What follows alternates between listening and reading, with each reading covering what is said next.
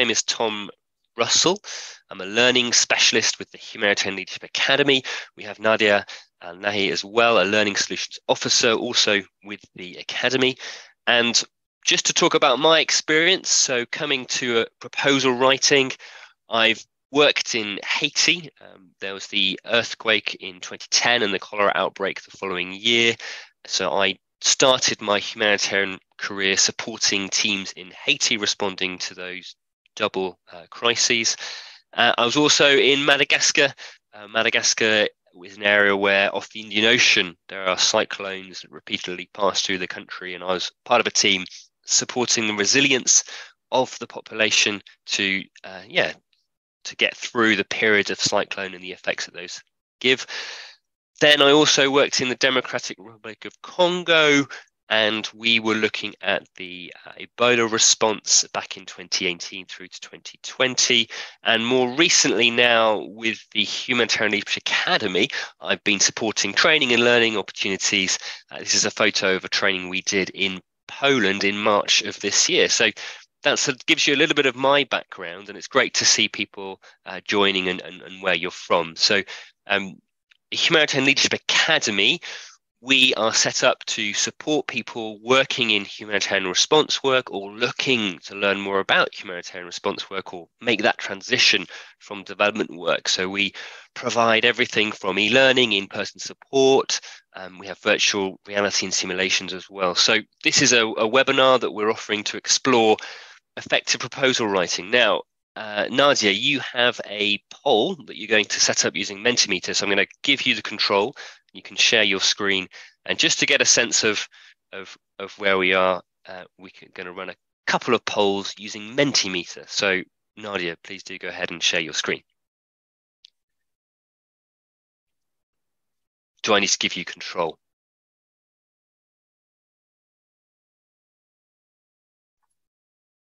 No, that's okay. Let me just share it now. Thank you very much. Well, great. Thanks for typing in the chat where you're from. I think we are now at, see how many people we have on the call. We've got 57 participants. Fantastic. I can see people from in Ukraine. Fantastic. Nigeria. Super. I can see people typing in the chat already. Thank you very much. We're asking who enjoyed exams at school. We do have a poll in Mentimeter, which we should be able to get up on the screen for you in a moment. Great, thank you, Nadia. So Mentimeter, here you go. So you should be able to see now, we have on Mentimeter the opportunity to log in. So yeah, Nadia, after you go for it. Thank you. Yeah, so if you don't mind getting out your phones and going to menti.com and use the code that's at the very top. So it's this, I don't know if you can see my mouse, but it's this code over here, 89354637. And yeah, just give me your answer on here, if you don't mind. So you've got one person who gets anxious before doing exams. One person that loves exams. Wow, I commend you. I wish I loved doing exams.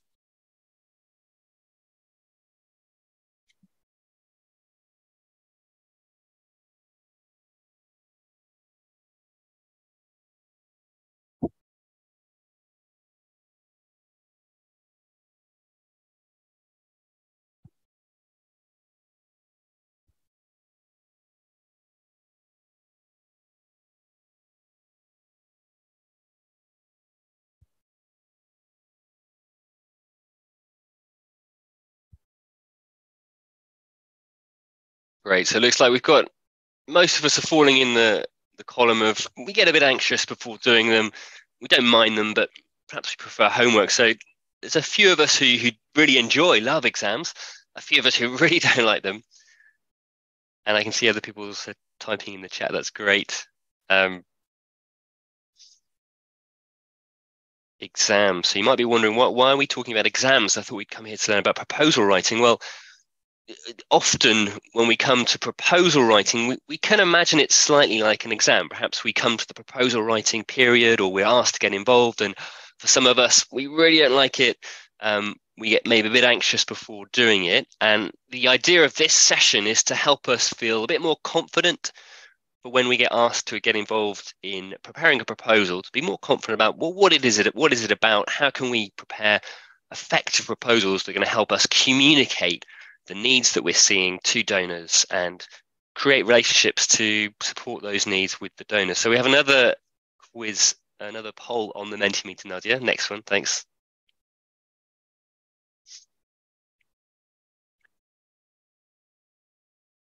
So proposal writing, what experience do you have in proposal writing? So again, with the Mentimeter, the same link, you should see a new question pop up. Let's get an idea across the room. What experience do we have here? We're about maybe 60 people or so now on the call, 64 participants. What experience do we have in preparing proposals? Great, and please, if you're just joining the call, please do introduce yourself in the chat, in the Zoom chat, with your name, your role, the organization you work for, and where you're calling from, where you're based, where you're working. Great, so it looks like a real mixture of experience. So we have some people leading proposal writing in their team, some people always involved, a real rich, diverse group, which is great. And for some of us, we're perhaps seldom involved, but we want to be involved more. We'd like to learn more about the proposal writing process, what's involved, and how we can get involved, how we can contribute and support that process. Great. Super. Okay, well, Nadia, if you want to keep that open on that question, and we can come back to that, and then I'll come back to... Thank you. So I should be sharing my screen. If not, I will go back to sharing my screen. Super. Great. So proposal writing, what are we talking about? What is a proposal? If you can type your answer in the chat, what do we mean by proposal? What does a proposal mean to you? So you should be able to see my screen. And the question is, what is a proposal? So today we're talking about effective proposal writing. If you can type your answers in the chat, what is a proposal? What does a proposal mean for you and your team and the work that you do?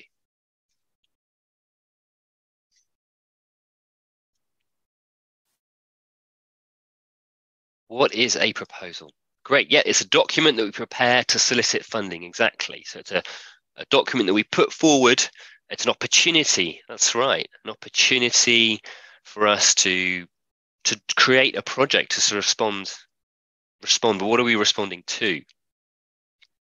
Yes, a detailed project outline. Thank you, Louise. It's a way for us to describe and present what the project is about and how we're going to do it. Exactly. So it's a project where we're looking for funding. It's a project where we want to persuade those who have funds to support our work to support us, to convince donors perhaps to continue supporting us. Exactly. Taking an idea and making it into an action. And often a proposal becomes a contractual reference. This means that whatever we put in that proposal, we need to be confident we can do it. We need to be able to deliver our promises because this becomes a contract with the funding organization. Great to see your responses coming through. We talk about who we're going to support, the types of activities based on the need. Exactly. So it's a response of the need that we see. We're asking for funding to support a response. And as someone also already mentioned, it's a blueprint for the project, an outline of what we're going to do. So like we're building a construction building, and the blueprints are found within the proposal. Brilliant. Exactly. And it's a communication. We're looking for funding to meet a human need that we are aware of. What are the main donors that you work with in your countries and your projects? Again, type your answers in the chat. Who are the major donors that you work with? Who are the major donors that you work with? UNICEF, BHA, ECHO, super. Does everyone know what BHA and ECHO are? can see Echo FCDO, great, thank you. Enable, QFFD, I'm not familiar with, fantastic.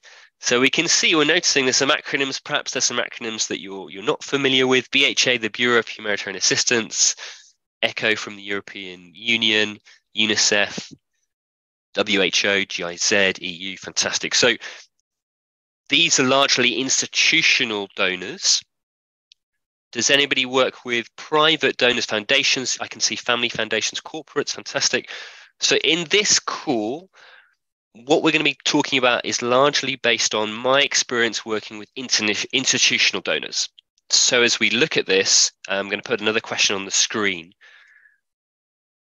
As we look at this, we're going to be looking at it from perspective of institutional donors.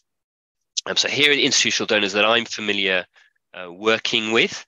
UNICEF, USAID is now BHA. A lot of people noted that in the chat. And there we have ECHO, and UK Aid is also known as FCDO. So today's session is primarily through the lens of how we write proposals to our institutional donors. And I'll be looking through the lens of the format with ECHO. So I did just ask on the screen, thank you for those responding. What do you want to learn during this webinar? We're 15 minutes into the 90 minutes. What do you want to learn? We're going to have some time together as a big group, and then some time reflecting individually using a board that we can write on together. What makes a winning proposal? Top tips. Creating logical frameworks. Great. What else do you want to learn? Type in the chat. What else do you want to learn from this session? What are the key qualities of a winning proposal? Super. Nadia, if you could make a note of these as they come through at some point, and then after the break, or during the breaks, share them with me so we can make sure we go through them. How to win grants, what not to write in proposals. Actually, sometimes it can be helpful to learn what to avoid. Concept notes. Concept notes, for those not familiar with, is sometimes the start of the conversation with the donor. So concept note is often a very short form of a proposal document that might be just a few pages long that outlines what we want to be able to do, but without having to go into the time and effort preparing a full proposal. It's a way to gauge with the donor, do we want to respond, do we want to support you? And it can save time later on. So what criteria are used? Thank you, very good, Mohammed. What are the criteria that are used to assess a proposal? So the donor, we're looking at these institutional donors today. The donors all have their own guidelines, their own criteria that they use to evaluate who they want to work with. Before we go and look at how we can work with donors, again in the chat, what challenges and frustrations have you experienced when preparing and submitting a proposal? So think back if you've already been involved in, say, leading a proposal or involved, what are the challenges and frustrations you've experienced when preparing and submitting a donor? Yes, Amjad, good. How can I reach out to a donor? That's right. So we'll come on to that in a moment. Time. Yes, that's right. Time is of the essence. We can obviously have deadlines which are too short, a tight deadline. Yes, why is it BHA? I thought BHA was just part of USAID. Good question. So BHA had a rebranding a few years ago. I think there was a merger between Food for Peace and USAID. I could be wrong, but I'll check in the break. But I think there was a mergering of the two, which is why it's now BHA. The format, the criteria can be a challenge, frustrating. Perhaps you've been using online forms where you have to use a certain number of characters and get your argument across, and that can be a real challenge. Budgeting, yes. Budgeting, perhaps you can say a bit more what you mean about budgeting and what issues and challenges you've had. So majority of donors coming from relationship and advocacy. Okay, least number of donations we received are from call for proposals. A good point. So there's the importance of working with donors it's a relationship. It's not just submitting a proposal. That's the formal side that we see at the end. Involving partners at the last minute due to time constraints. That's right. Not having enough data, short time. Can we do a proper assessment? Really good comments, really important. So somebody who already asked the question, well, how do we engage with donors? So what is the process for approaching a donor? Just seeing your comments now also in the chat. Thank you. Sometimes the call's too narrow criteria and we can't meet, doesn't really match the reality. So think about that, about as we prepare our proposals, how can we overcome these challenges? So hopefully by the end of this session, you might have some ideas of how to overcome these challenges or feel a bit more confident about addressing them. Next question you can see on the screen is, what is the process or procedure for approaching a donor to request for funding? What is the process? You can again use the chat, type your answers in the chat, that'd be great. Good point there from Anastasia about making sure the budget is correct at the start and we don't make too many changes to it during the implementation. Yes, how do we attract donors? So how do we create that conversation with them? What's the process? What would you describe the process to be?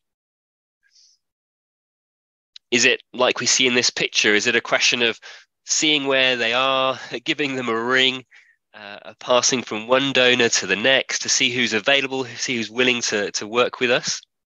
Concept note, look for call proposals exactly. So the concept note, as we said before, is often the start of the process. Sometimes donors will ask for a concept note to be prepared before moving into a full proposal. Call for proposals exactly. So some donors will advertise, this is from the UK government, advertising call for proposals online in formal settings, engaging with the donor in the locations where you work and where the donor is operating exactly. So when I was working in the Democratic Republic of Congo, we would often meet with ECHO, meet with the donors in person, and that would be the start of a conversation that would happen even before there is a formal publications. And there are annual calls. Yes, that's correct, Christina. So annual calls like ECHO's HIP, if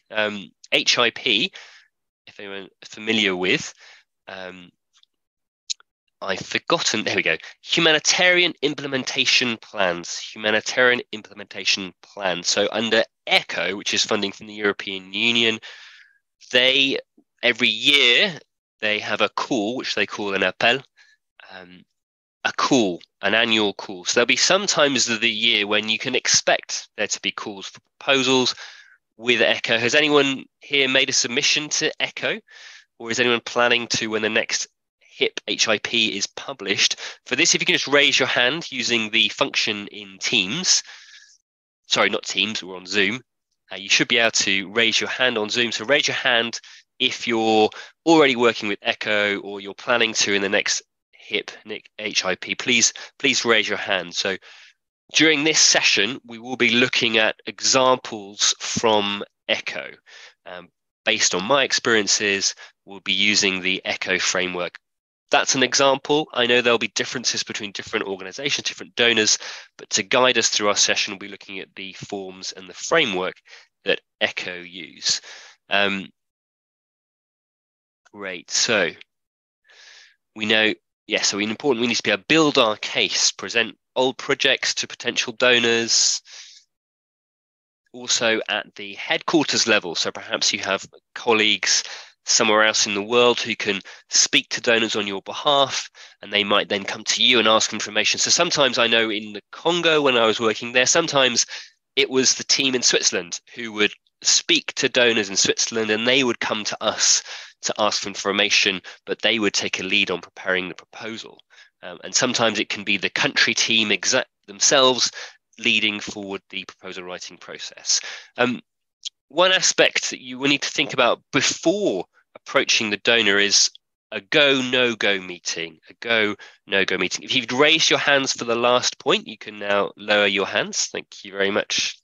That was just to get an idea of how many people had experience with ECHO. Type in, oh, now I'm asking you to raise your hand again for a different question. So raise your hand again if you can tell me what a go, no-go meeting is. What is a go, no-go meeting? Can you raise your hand if you think you know the answer?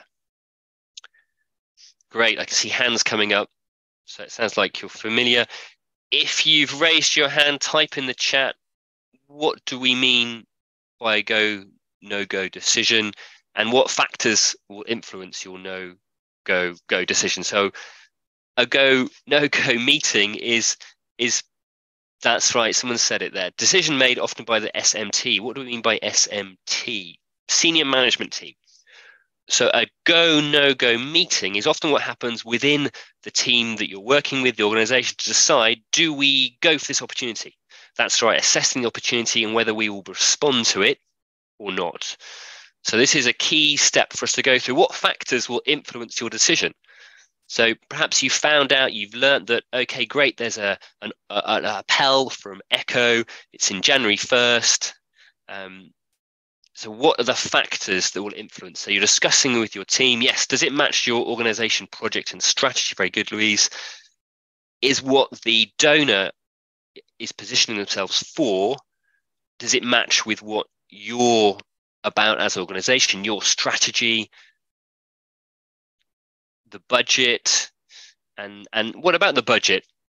What about the budget will influence your decision? Requirements, perhaps, Tishaga, you're referring to the donor requirements. If you've raised your hand, you can lower them again now and type in the chat what factors will influence your go, no-go decision. Super, Salim. Time that's allowed for the project, the conditions that the donor has, what sectors of intervention that you might be looking to get involved in, the amount of the envelope. Thank you, Tishaga. So how much money is available? Is this something that would be a sum that fits in with the sort of projects that we work with? Jurisdiction, yeah. Is it within our area where we operate? Is it within our mandate? Exactly. So this is something that we need to think about first as a team. So the first thing we should be doing is, if we see a cool proposal, we can have a meeting. It can be very quick, could be on Zoom or on Teams, to call in and say, right, before we get into preparing the proposal, are we all on the same page? Is it something that matches our mandate? Are there any security concerns that we need to be aware of? But then once we agree as a team, yes, we're going to go for this proposal, what are the key steps in the process? What next? What are the next steps you're going to do to prepare for this proposal? Imagine, say, that you've decided, yes, we're going to go for this funding opportunity with ECHO or BHA. Proposal development plan. That's right. So what is your proposal development plan? What are the steps that you would work through? We've thought of about 5 steps. What steps are the key steps in the proposal writing process for you and your team? So you've agreed, you've decided to go for a proposal. What are the key steps that you want to work through?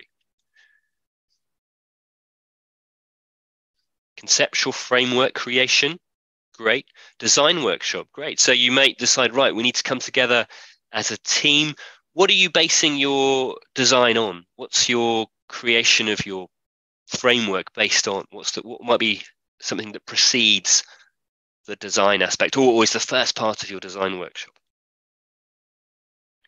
Yep, you need to prepare an implementation plan that describes what you're going to do in the project, but what might be the first step as you work out what to do?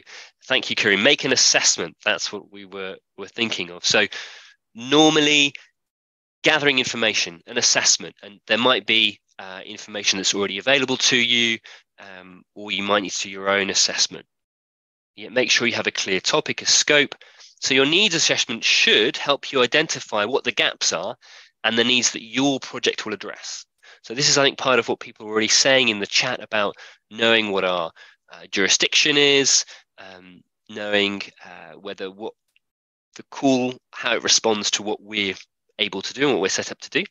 And then people have already started talking about in the chat, creating the logic of our intervention. So this is where someone at the start wanted to learn about logical frameworks. Well, the logical framework is effectively, it's a table that summarizes on one page the logic of our intervention, what your project is going to do, the change, thank you very much, the theory of change, and the objective tree analysis. Thank you, Abdurrahman.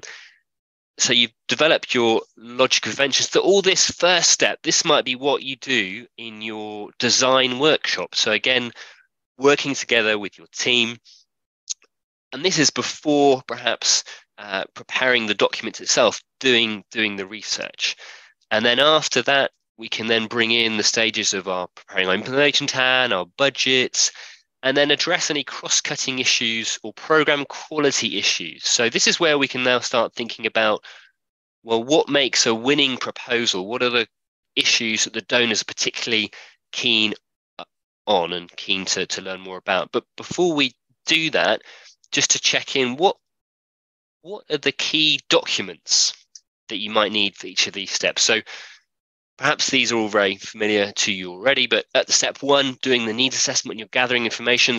What are the key documents that you might want to submit into the proposal? Again, type your answers into the chat.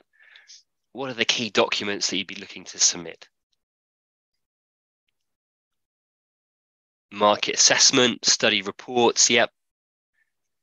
So if you're working, say, with the cash modality, you'd want to understand, well, is cash appropriate in this context? Yes, concept note. So if you have worked on a concept note, you've probably talked about the needs already. So make sure you go back to that. Exactly. Risk assessment. What do you mean by risk assessment? Context analysis, CNA report. Can you tell me what you mean by CNA? Talking about your organization, your background. That's great. So this first part, when we talk about risk analysis, ECHO will refer to risk analysis in two ways. One way is, what are the risks that the affected population are experiencing? So how might their situation change over time? What risks are they facing? And then further down the line, what risks might you have in delivering your project, delivering your response? So just be aware there's a nuance of risk. As we look at needs assessment, we're referring to the risk of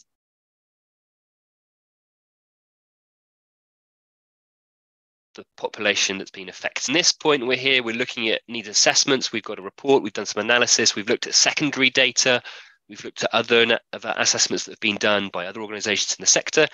Then when we come to identify gaps and needs, what are the key documents that we'll be looking at here? I think someone's already mentioned these. This is part of our working out what the problems are and how we can solve those issues. What other documents might you be using, submitting, preparing at step 2 to identify gaps and needs that your project will address? Yep, the data. So the data coming from a needs assessment, locations, what difference that will make. And then in terms of documents, how do we articulate that? Baseline data, and what documents might we prepare? Somebody mentioned one of them earlier. Somebody mentioned a solution tree analysis. So solution tree analysis, for those of you, this might not be something that everybody uses. Sometimes you might just want to go and look at the baseline data, the context situation, and from your experience, you'll go straight into preparing a log frame. But a step that I often recommend to teams is take the time to analyze the problem. What are the underlying problems that the people you're looking to support? It's like a theory of change. Thank you, Ismail. Yeah. So when we do a needs assessment, we're understanding the situation and what the problems are. And then a problem tree analysis, we want to say, well, what are the causes of those problems? So as we go deeper down the roots of a tree and try and work out, well, what are the problems underneath that we don't see perhaps straight away, that requires a bit of digging. We need to learn a bit more about what's happening. And then a solution tree, somebody already mentioned it, is the inverse. So if we see these problems, and the solution should be, what situation do we want to get to? What's required? So if, for example, people don't have access to their crops because of say, road conditions, then if we know, well, if we can improve the road conditions and make access easier, then people can get access to their crops. And that's the fundamental problem, is the access issue. Proposal narrative justification is the first time I've used the word narrative. That's I'm sure you're already aware, the proposal narrative is the text part of the document. Yes, and somebody's mentioned the HNO, HNP. Does anybody know what the HNO, HNP are? Someone's saying, can these be summarized in the HNO and HNP? So when we come to look at the needs assessments and analysis, often in the humanitarian sector, for each crisis, there is an HNO, thank you, a needs overview, and part of the humanitarian response plan. And that will often include information about risk analysis. That's a really helpful resource to go to, and also help us build a better understanding of the problem tree and solution tree. So what I'd like us to do now, Nadia, we're going to move on to the murals now. I asked you first of all, to think about what it's like doing an exam. How do we prepare for an exam? This is a question I haven't got on the screen.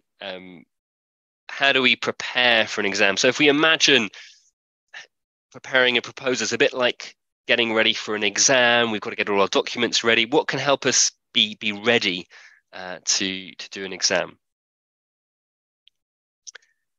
Yes, read and understand as much as you can.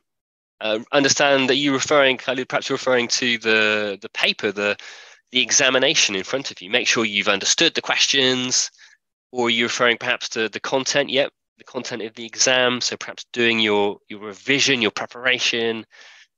So we're going to move now to an exercise which should help us prepare. So procedures and deadlines. Yep. So knowing the subject matter, knowing the examiner. Thank you very much. So knowing what the examiner is looking for exactly. Come with your student card. That's right. You've got to be able to present who you are, present you the portfolio of your organization. Exactly. Know what sectoral standards are available, understand the procedures, the deadlines. If you turn up to the exam hall and it's empty like this, you think, uh-oh, am I too early or am I too late? If there are lots for the people working away, you're in the right place. We're going to go to another Mentimeter poll. So Nadia, it's the one where we've got the third question in the poll. So Nadia, if you're happy to take control of the screen again, and we're going to ask you to decide what is the part of proposal writing that you're most interested in.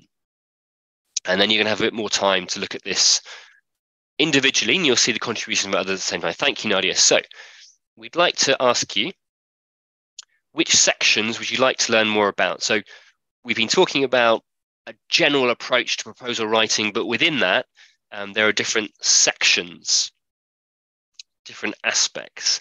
And we'd like you to tell us, what would you like to learn more about? And there should be a question with a list that you can choose. I think you can choose at least one, perhaps you can choose a couple. So choose what do you want to learn more about? And you should see, thank you, Nadia sharing her screen. You should see on there, what is it that we're most interested in? Okay. Oh, and just so you know, you can select two. Fantastic. That's perfect. Great. So I'll ask you to select two. What are the two that you're most interested in? So this is again in Mentimeter. So if you're just joining us or you're catching up, you can go to menti.com and use the code which is on the screen, 89354637. You can do that on your phone. If you haven't got a chance to do it on your computer, go to menti.com. And I think there's also in the chat, you might be able to see the link as well. Nadia, do you want to just post the link to the Mentimeter again in the chat as well for those who find that easier? Great. Okay, so I can see that a lot of us want to know more about the logic of intervention.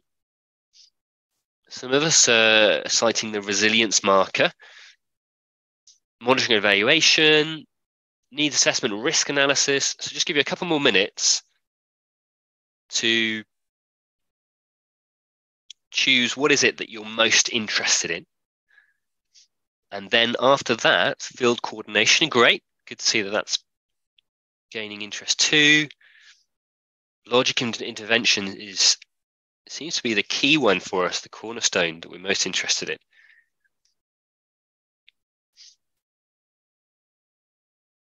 Implementation as well, great. Okay, just give you a couple more minutes to respond. So what we're going to do now is we'll still all be on the same call, but you'll have a chance to focus on one or two of these areas. And we're going to give you access to what's called a mural board. A mural board, it's like a big white wall with the chance to put post-it notes on it. And we'll have a couple of questions for you. But I'll give you a chance to dig a bit deeper in the time that we have. So we're coming up to about the halfway mark, so nearly the end of the first half of our session today. Fantastic. Shall I stop sharing now so you can? Yes, Nadia, thank you. Yes, Nadia, you can stop sharing. So I will go back to sharing my screen. Let me just do that now.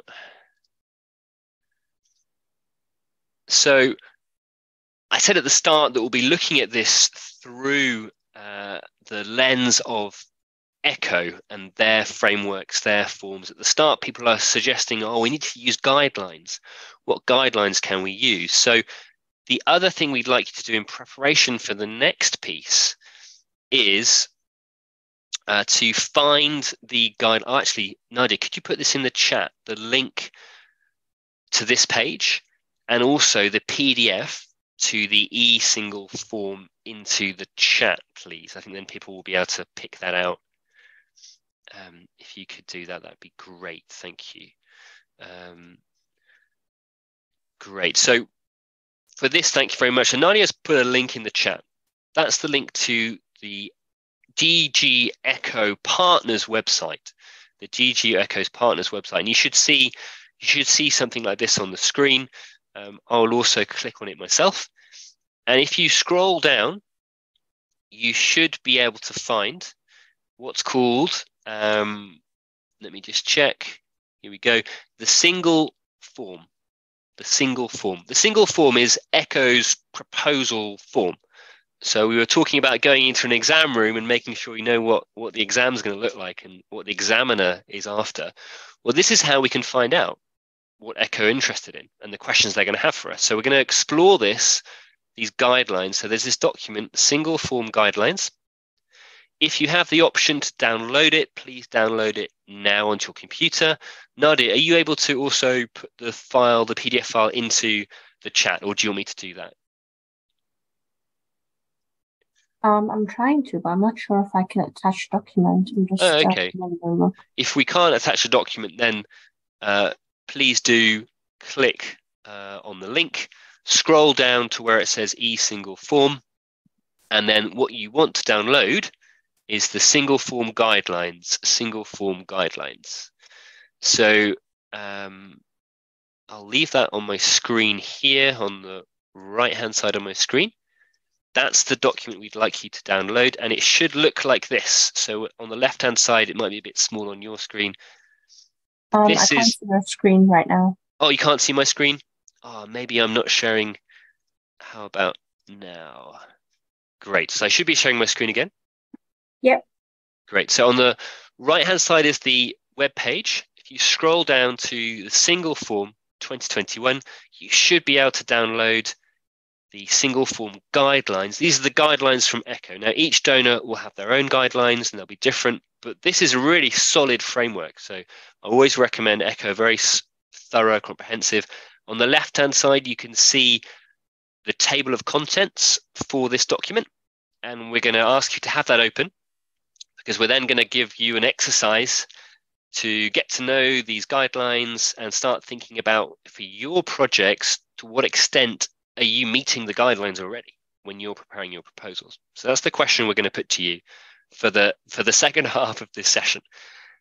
Are there any questions about accessing those documents right now? First thing I'd like to ask, any questions about accessing those documents? If you're having any difficulty, let myself or Nadia know. Can you share the link again? Yeah, Nadia, I'll do that. So this is the link. Oh, hang on. My copy and paste wasn't working there. So that's the link to the website. Scroll down to where it says the single form. And then you should be able to download by clicking on, there's just English on here, the single form guidelines. And the document that you should appear or should be able to download is this PDF document, which you can see on the left-hand side of my screen as a table of contents. This was updated in May of this year, so it's fairly current. And this is the template document, the guidance that you will see from ECHO. So I'll give you an example. So if you wanted to look at the logic of intervention, lots of people did. It gives you guidance.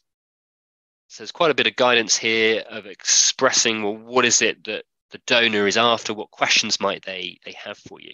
So in the time that we have, we're just going to, each of us is going to choose individually one of these numbers. So I'm going to go back to my presentation. Yeah, great. So I've pulled out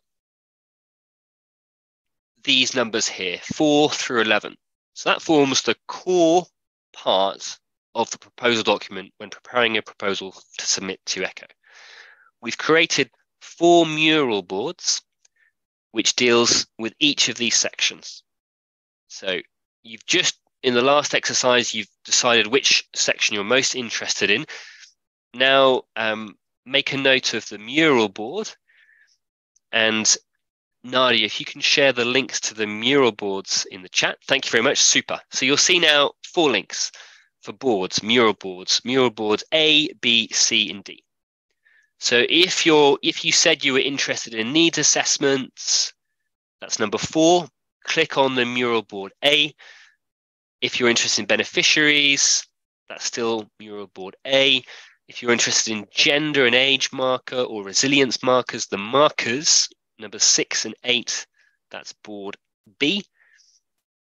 And board C for section 7 and 9, boards D for sections 10 and 11. So think back to the piece that you're most interested in, the number, and then go to the board that matches that. I'll show you now what the boards look like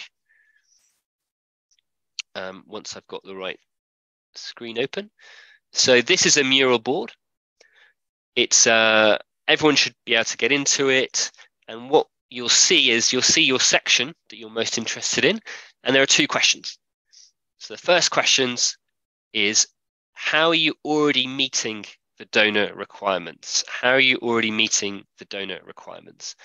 And we'd like you to add your example. So here, for example, for a needs assessment, I could say that I'm conducting a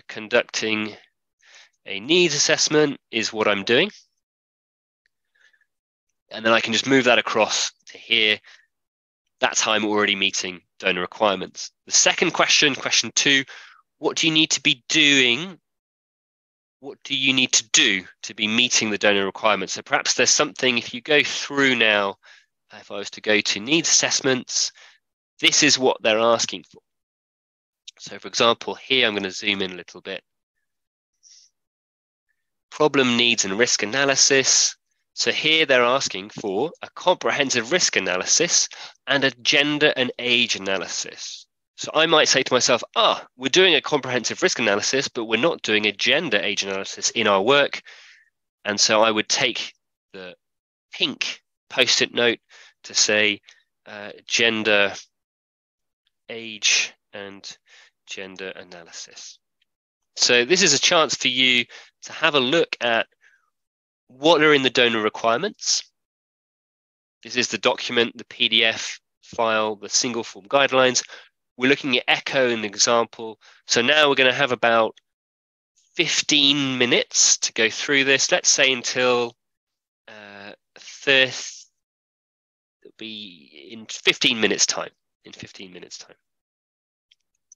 So have a look at the description, choose maybe 1 paragraph and ask yourself, are we doing this in our projects? And then go to the mural board. And if you have any questions, please type them in the chat and I will respond. So someone's just asked a question in the chat. Is it the same as comprehensive needs analysis? Good, yes. So good question. My needs assessment, is that a comprehensive needs analysis? Good question. I'd say there are 2 different things. So you could conduct your needs assessment, but then you need to do your analysis of that needs assessment. So from here, so you need to be able to describe the main problems, needs and risks identified by the needs assessment and risk analysis. So I'd say there's a slight difference. So first thing the donor wants to know is, what assessments have you done? The dates they took place, what methodology did you use? So this is all the information that the donor is expecting. So when you're preparing your proposal, you need to make sure, how long will the webinar last? Sure, we're due to last for another 40 minutes. So we've got this exercise for about 15 minutes in the mural boards. Any questions you have about the content, anything that you're looking at as you're going through the single form guidelines, please do type your questions in the chat and we will respond. But we're inviting you to click on the mural board. So if you haven't seen them already, scroll up into the chat and you'll see 4 boards. And I will be just going through them. And if there's any questions, please do. So there are 4 boards. So do jump in. There's board B, which looks at gender and age marker and resilience markers.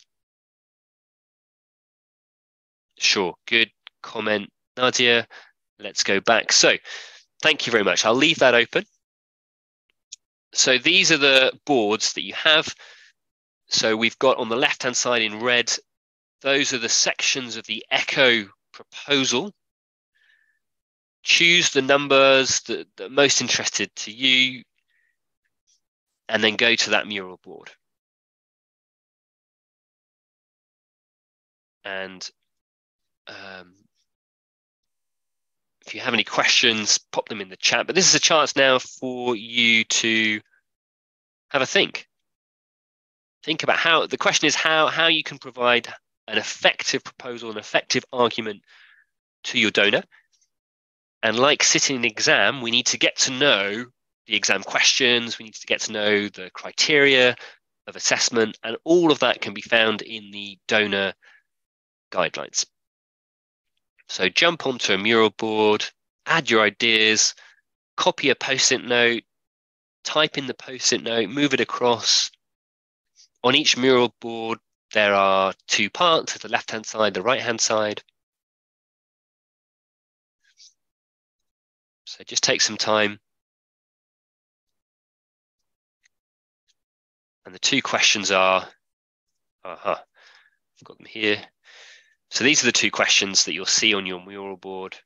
Question 1, how are you already meeting the donor requirements? So what are you already doing? So if you go through the single form guidelines, what can you tick off the list and say, yep, we're definitely doing that. We're providing that information.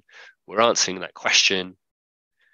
And then question 2, with the rose-colored post-it notes, what do you need to be doing to make sure you're meeting the donor requirements? Sure, an example for logic of intervention. So if I was to go to the guidelines, so if you have any questions, please do. Perhaps for some people, we feel like we've been thrown in the deep end. That's okay. For others, perhaps we're very familiar with this format. It all comes with practice. I know there was many years that I took to get familiar with the with this form. So the logic of intervention.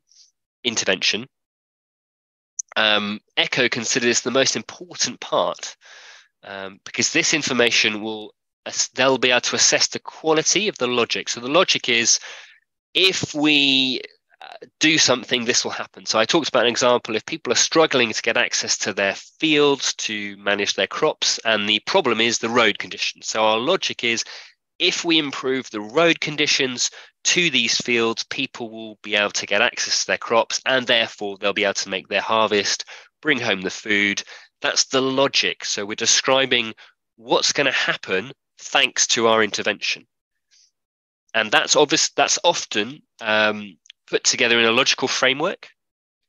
And the logical framework will start off with a principal objective. That's the overall goal. And there should only be one of these. So this is a chance for you to get to know what ECHO, for example, are expecting in the logic of intervention section of their proposal. So have a look and see if there's anything. So, for example, indicators, predefined KOI. Somebody's put that on the mural board, using KOIs. You can get into as many mural boards as you like, actually, Nancy, but we thought we'd just suggest to you to go into one to begin with. But if you'd like to jump between, say, logic of intervention and implementation, feel free to switch between the boards. Just to give you enough time to get into it, we suggested one. But at the end of the exercise, we'll keep the mural boards open. And so you can move around and have a look. Somebody mentioned using KOIs. A predefined KOI is a key objective indicator. It's an acronym that ECHO use. It's I can give you an example. but often it's Echo will want to see you using their indicators. Here they are. So you can download this as well from the same location. So these are the KOIs, key objective or outcome indicators. And as someone has rightly said, a top tip for making your logic of intervention effective is to choose one of the key KOIs, exactly, using predefined KOIs. Great. So if you have any other questions, do just type them in the chat. I appreciate for some people, maybe you're not familiar at all with the ECHO framework, the guidelines, and this is all new. That's totally fine. The structure is what's important. So you might see the very similar structure with other donors, say BHA or UNICEF. Great. Beneficiaries, I can see people typing in there, fantastic. People are saying need to involve beneficiaries more in project design. Really good point, yes. That can be a real challenge if we've got very limited time or maybe limited access to the people that we're looking to support.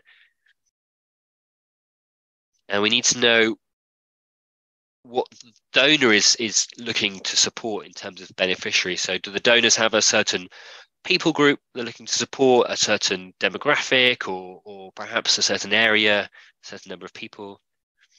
And yes, Said, we will share these materials from today's session with you. I think we will have your email addresses when you signed up. Great. So if do jump into the mural board, see what other people are contributing. Involving beneficiaries in the design is a recurring theme. That's really important.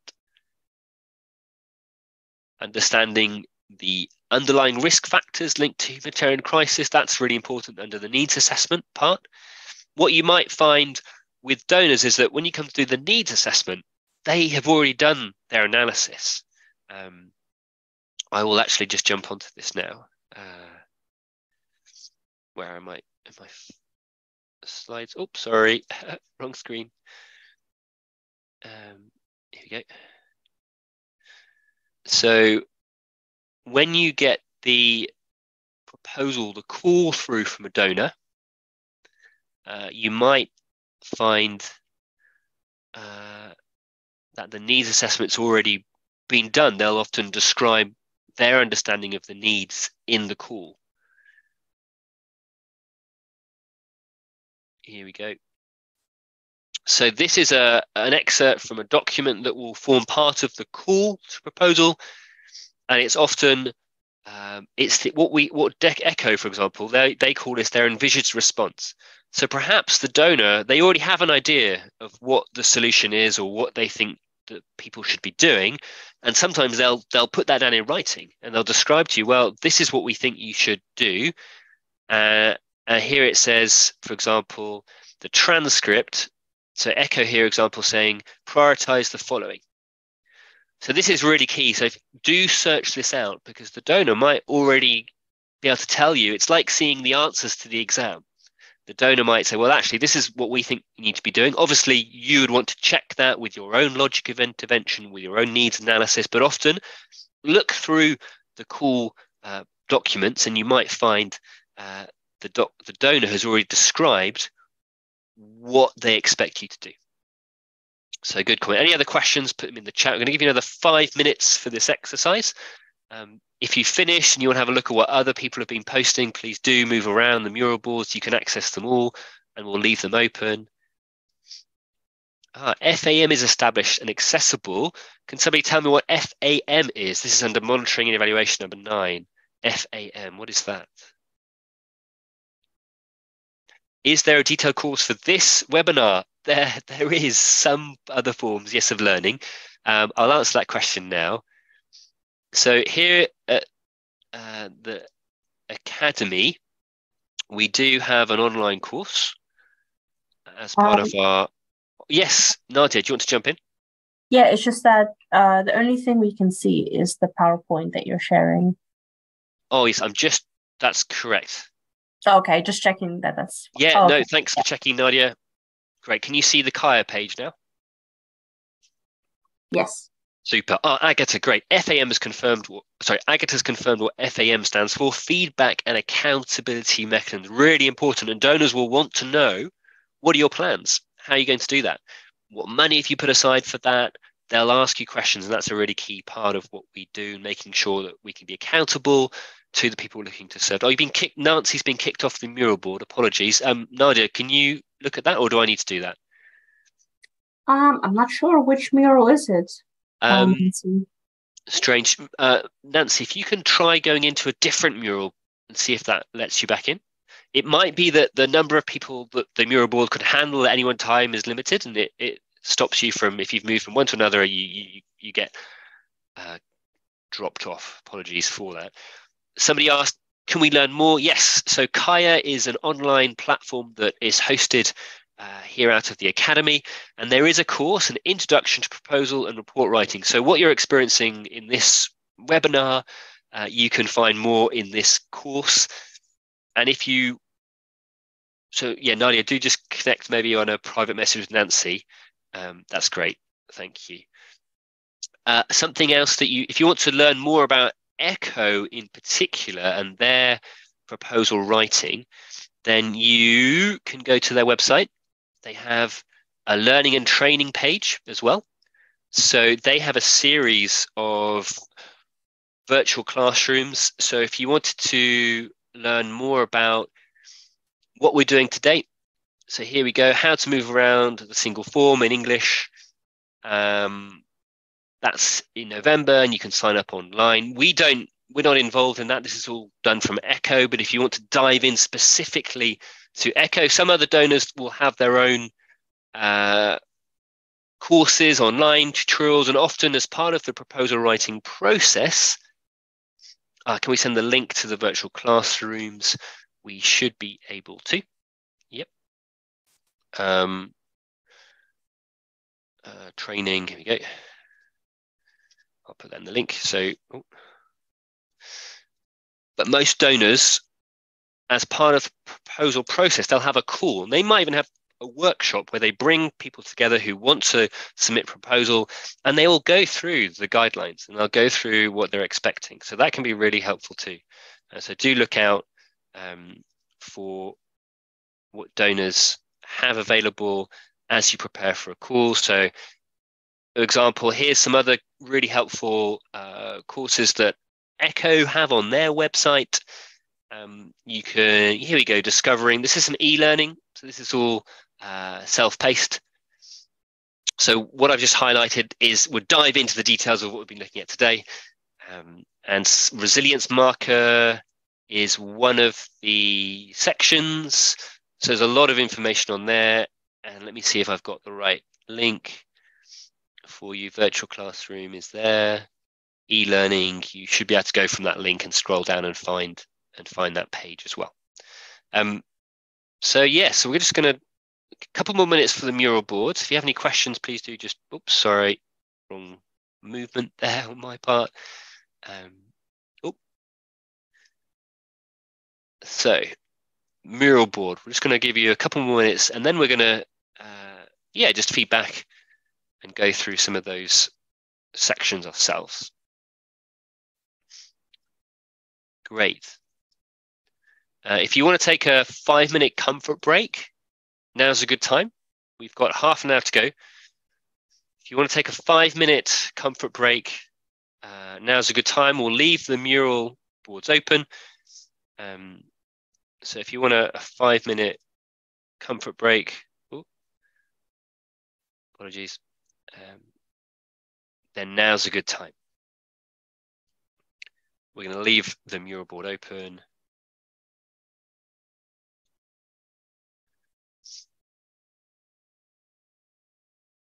If you want a comfort break, so I'm just going to pop the mural board on the screen for everyone to see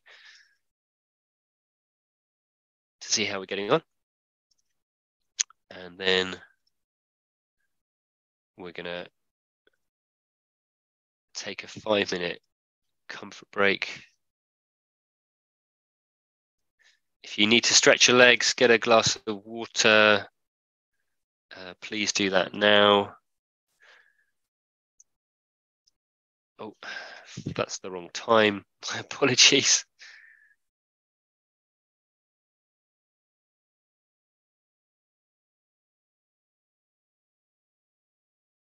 Okay, just inviting you to take a comfort break if you want to.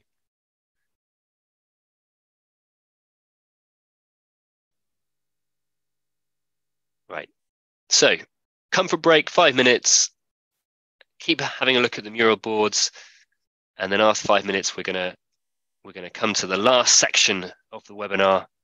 But if you need a break, take 5 minutes. If you have any questions, post them in the chat. Otherwise, keep having a look at the mural board for the issue that you're interested in. But we're going to take a 5-minute comfort break. Thanks. So Nadia, we'll just take a 5-minute comfort break. And if there are questions, we can respond to those, and then we'll come back for the last 20 minutes. Great, see you all in 5.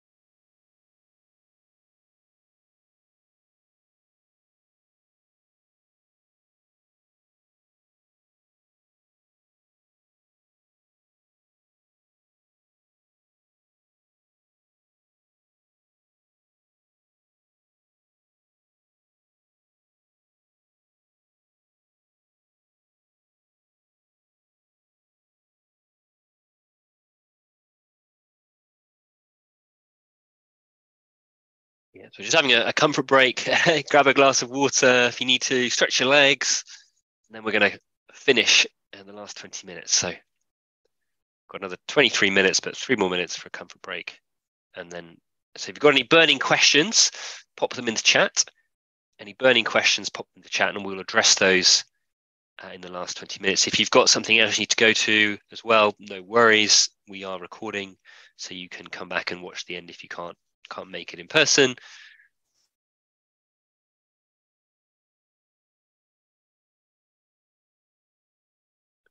Super.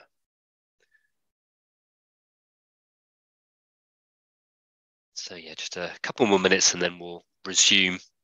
But yeah, have a look at the mural board that other people have been working on.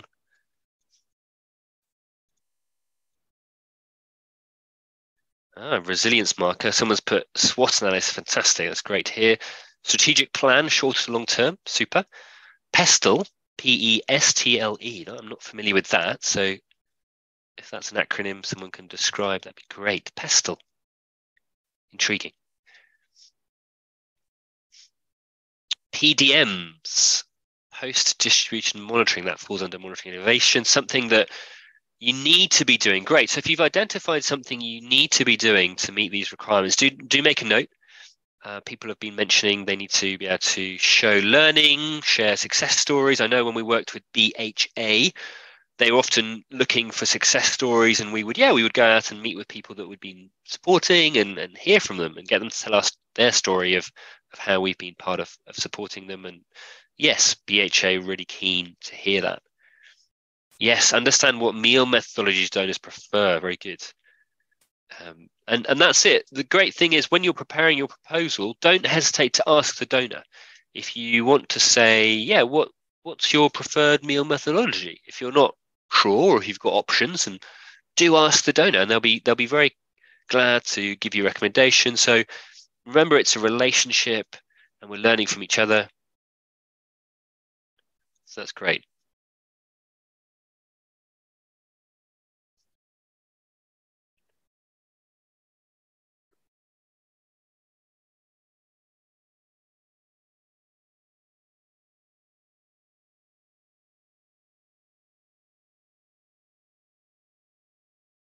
Great. So we're going to come back together for the last 20 minutes. And so if you'd like to carry on posting in the mural boards, please do. Or if you want to have a look around and see what other people have been posting, please do. So the idea of this exercise was to give you a chance to explore the ECHO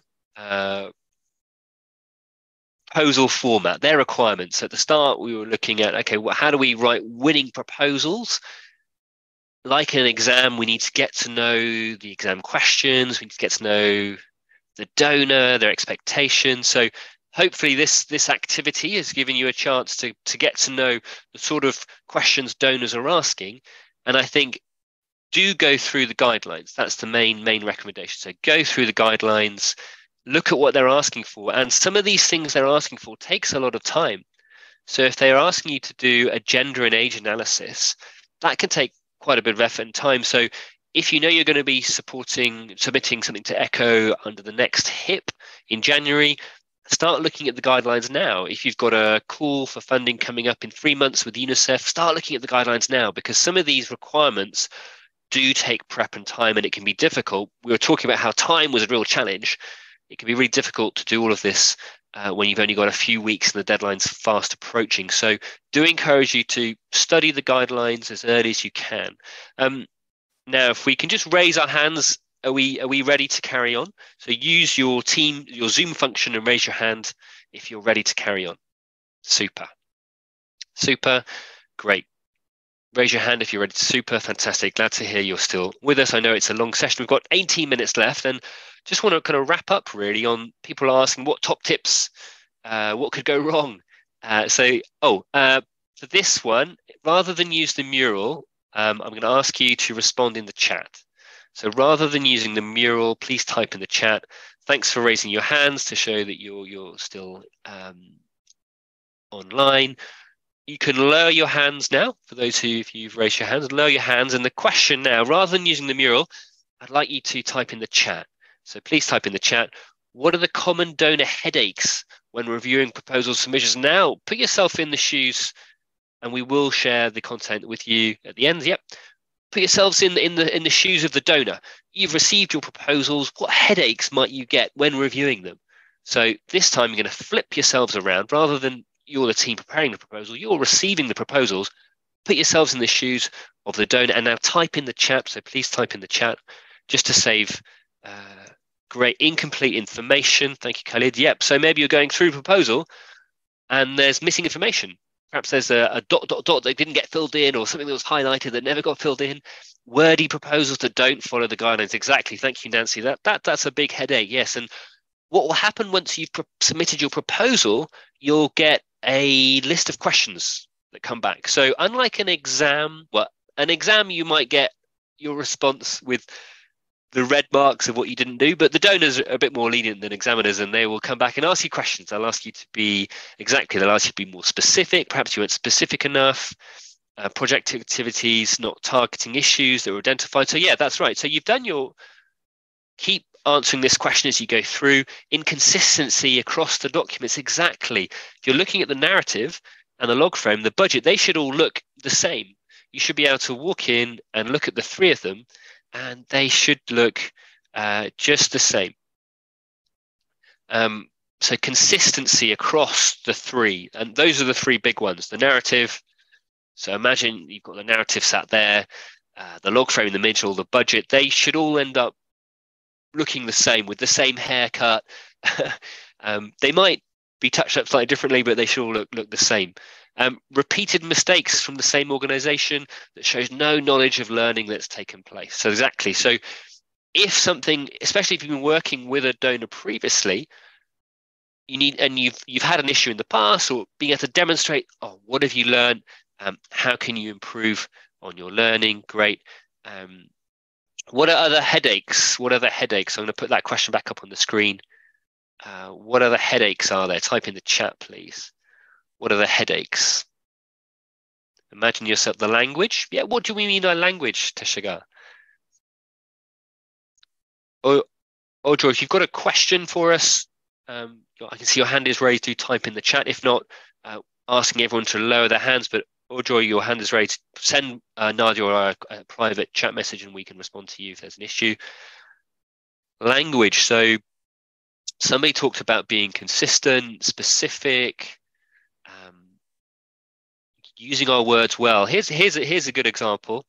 Imagine that you've prepared on the left-hand side. That's the text you've received from your team. You're responsible for finishing up the proposal. You get this long, it's really good, excellent, very specific, it's really quality.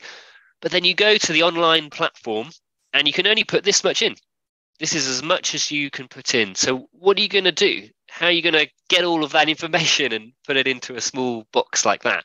Sometimes we can be tempted just to cut that top bit. So, well, okay, let's just cut this top bit, and everything else, well, what do we do with that? I know, let's put it in an annex, an attaching document. So this is, I think when we're rushing can be easy to do, but the challenge was no, the annexes are separate documents, and that's for additional information. If we can, we want to be able to summarize all of this and put it into what's available in terms of the character. So there will be a limitation in how much we can contribute, how much text we can type into the proposal document. And often that's controlled by the donor. They'll say the number of characters that it limits to. So there's something just to be aware of. What are the headaches? What other headaches are there? What other headaches might the donor have? Someone said, project activities not targeting issues identified. So part of the process is to do a problem tree analysis. So understanding the needs and then making sure that all of those issues are addressed. Those root causes in the middle, that we are addressing them. That's really important. Any other headaches? Any other headaches that you've experienced?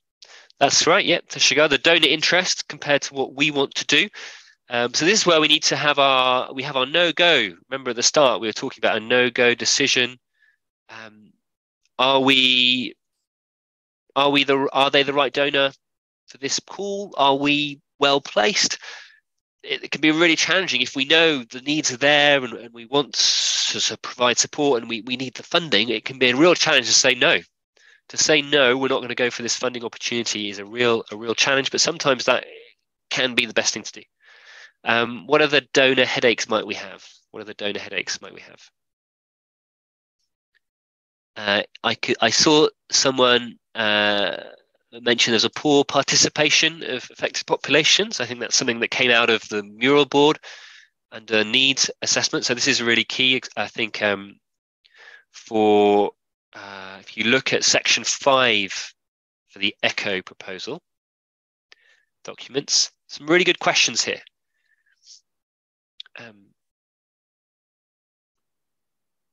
Section 5.2, involvement of beneficiaries in the design of and in the action. So here's some really key guidance on how we can look to include those that we're looking to support in the design of what we're doing. So here it says the partner must explain how and by what means the beneficiaries and the affected populations have been and will be involved in the design, implementation and the monitoring of the actions. That's often a key question that gets overlooked. Itamad has mentioned sustainability. That's right. So what do we mean by sustainability in humanitarian work? Is that not the place of development projects? Is that within our scope of work? This is a really key question. And when you go to look at this question under ECHO, for example, they'll talk about disaster preparedness. So in everything that we're doing to respond to, say, immediate needs, well, is there a part of what we do which is preparing people for future disasters? So when we were in Madagascar, for example, we were largely supporting communities to become ready for when a cyclone came, when there would be a massive flood event. So disaster preparedness is really key. There's also linked to that, if you're familiar with the humanitarian development peace nexus approach. So we don't really have time to dive into this, but if you want to learn more, type that into Google, development peace nexus. So this is where we look at the bigger picture of development and peace building, and what is the role of humanitarian response within that? Are we there just to respond to needs, or are we looking to contribute to peace, to development? What's our role within all of that? So yeah, good question. Any other question? We've got 10 minutes left, and we're just talking about headaches. You're the donor, you're reviewing a proposal. What are your headaches? What's causing you frustrations? Any other ideas? I'm asking you to type in the chat. I appreciate on the board it says use the mural board, but please do type in the chat. Just decided to move the conversation there. Great, thank you. Value for money. Yeah, what do we mean by value for money? And that can be a really tricky one. Yep, so we might have something, thank you to Shka, and we might have a response that's very cost intensive, so resource intensive, thank you. And I think the key is to be able to articulate, to be able to describe, well, to reach these people, for example, with this service, say it's a health service, it's an area that's difficult to access, we need to hire a mobile clinic, we need to move the mobile clinic into the area, spend a few days. If you can articulate the needs that you have, that's the key. So a key part of the proposal writing process is in fact knowing, well, this is also for you to design your project. So use the opportunity. You've got, everyone is gathered together. Use the opportunity. This is a work plan that we worked on in Congo. Use the opportunity of a proposal to work through all these questions. How are we going to do the proposed activities? Somebody also mentioned do no harm principles. That's really key. That links into what we're talking about, development and peace, getting to know what harm your project could lead to, and knowing that you're putting in place mechanisms to avoid that. But yeah, spend the time with your teams to really work through, chew over how you're going to do these activities. What is it going to cost you? It's a really good opportunity because once you get the contract signed, then you will need to deliver and meet those expectations. Nancy's mentioned plagiarism. Good question. I don't know if any of you are using the chat APT. Nadia, what's that called again? The chat GP something? GPT. Is anybody using chat GPT for preparing their proposals? Perhaps this is something that we need to think about. I think often we'll refer to what we've submitted previously. So I know in our work, sometimes we will take an existing proposal and we'll rework it perhaps for a different donor, but it's the same project. So we need to be careful not just to copy and paste and make sure it's relevant and up to date.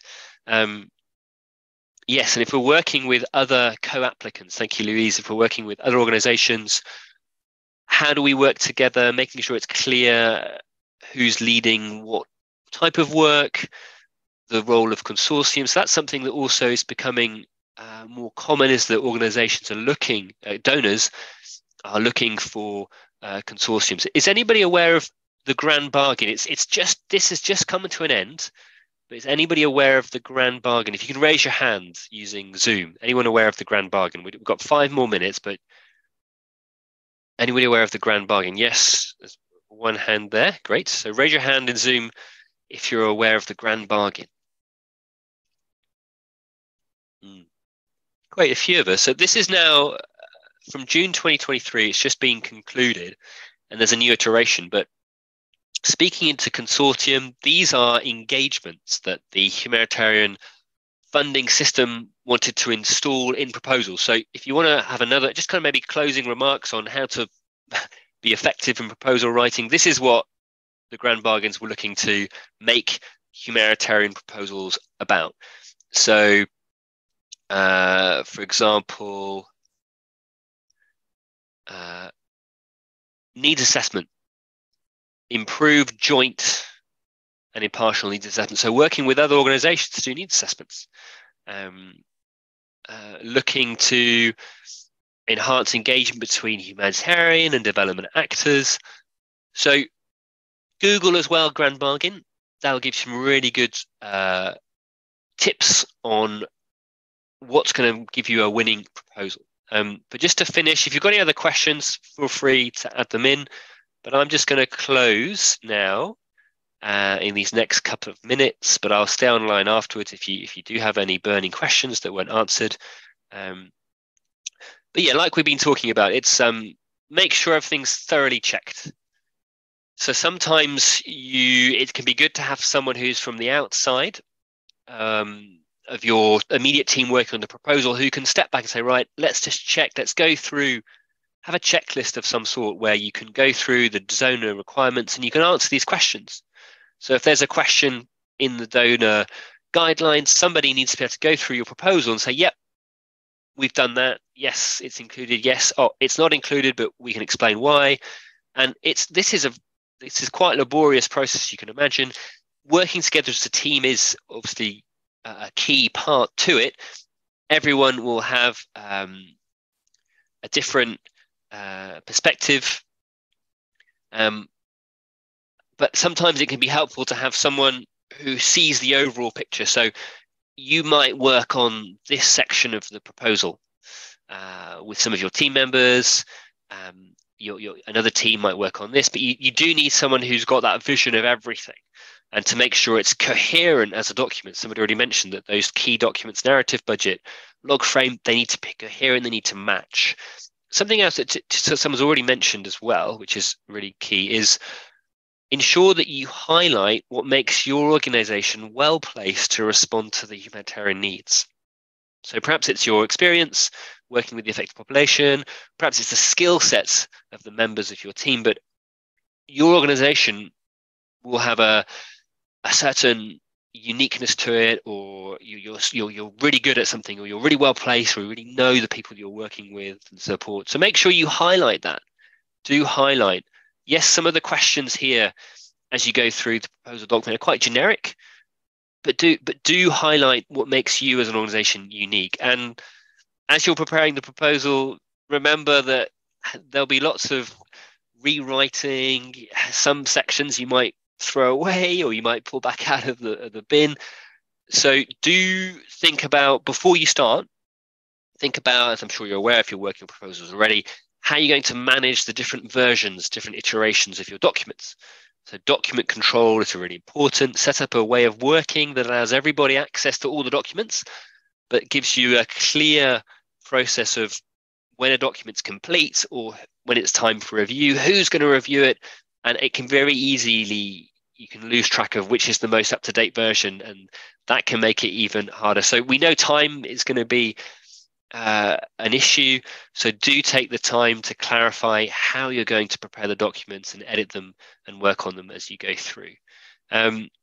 So we're pretty much at the end. The other thing just to highlight, I'm sure you're aware, is that donors are standards. Humanitarian standards are really key. So do make sure that you refer to the Sphere Handbook, the core humanitarian standard. These are also helpful in guiding you through how to respond to the questions that are found in the proposal document. So these different sections, for example, and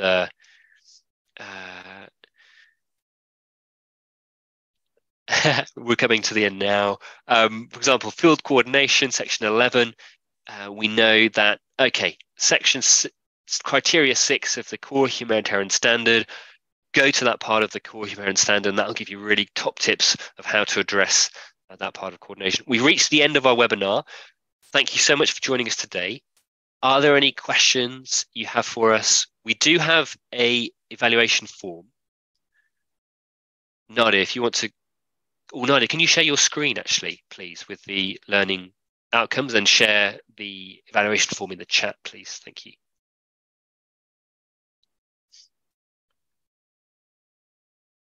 Sure. I'm just sending it the link right now. Super, thank you. Great, thank you, Nadia. So you should see a link in the chat. It's to a form. We'd like to get your feedback on this session. So you should be able to click on the form and this should pop up. So we're not asking for your name or your email. So this is anonymous. Please do respond. We're keen to get your feedback. Is this what you were after? Is this what you were expecting? And then, yeah, what else would you like to learn, and any other feedback you have for us? And then, Nadia, if you can share your screen, and we'll just have a look at the learning objectives to see whether we did cover everything. If we haven't, we can come back to something.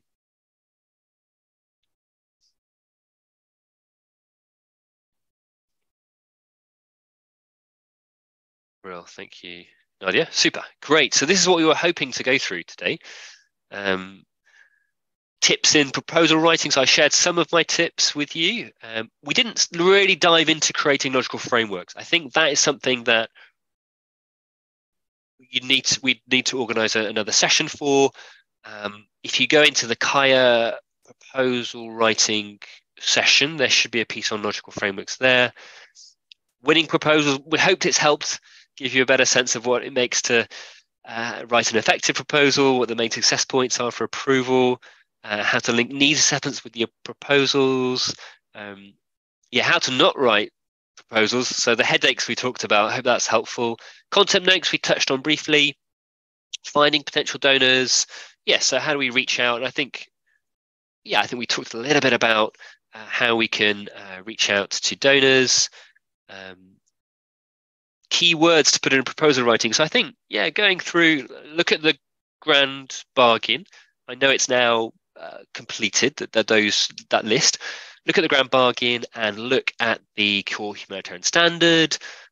Those, do refer to those standards. That will demonstrate to donors that you're keeping up to date with developments. If you have any questions, please do type in the chat. I'm going to stay online for another 5-10 minutes. So if you want to stay on, Nadia, we can close the meeting. You can stop the recording. Thank you so much. The time is now up for the time we put aside, but I've got a few more minutes. If anyone has any questions, hang around and put them in. Thank you so much. The time is now up for the time we put aside, but I've got a few more minutes. If anyone has any questions, hang around and put them in.